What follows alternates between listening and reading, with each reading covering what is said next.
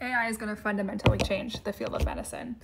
When I talk to my patients in the office, I have to spend an exorbitant amount of time looking at my computer. So as my patient is telling me what is wrong, I'm sitting there typing into the computer. I'm not looking at them, typing into the computer. And then I have to pull up my results and I'm telling them what the results say and I'm staring at my note, writing it out. And then when we come up with a plan, I have to spend all this time typing into the computer because, as we know, documenting is the most important thing apparently that we do in healthcare. With AI, I can now just put my phone in between us and in a HIPAA compliant way have this AI scribe listen to everything that I'm saying to my patient and what my patient is saying back to me and what the results are and what our plan is.